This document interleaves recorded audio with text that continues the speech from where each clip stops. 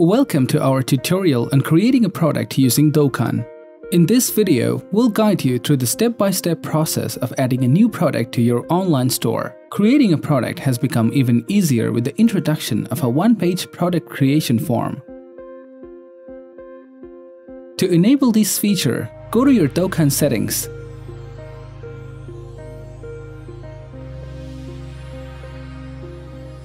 Then go to Selling Options and select one-page product creation. Now, let's dive into the details of creating a product. To get started, navigate to your vendor dashboard and click on Products from the left menu.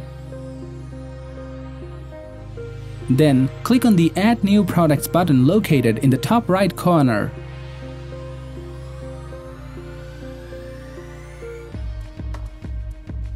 You'll start by providing basic details such as the title, price,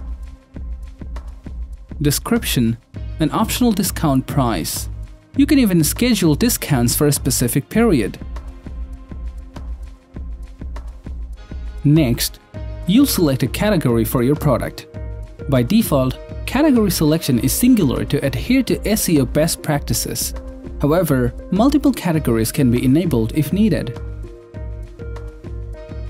If you're using Dokan Pro, vendors can create new product tags directly from the dashboard, giving them more flexibility in organizing their products.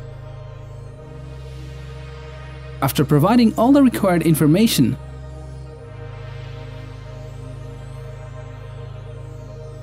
click on the Save Product button to finalize. You'll then be redirected to the Product Edit page. On the Product Edit page, you can select the product type, simple or variable. Simple products are standalone, while variable products have different variants. Variations can be created either by admin or the vendor, with the option to streamline the process for user convenience. And that's it! You have successfully created a product using Dokan plugin. We hope this tutorial was helpful. If you have any questions, feel free to leave them in the comments below. Don't forget to like and subscribe for more helpful tutorials. Thanks for watching.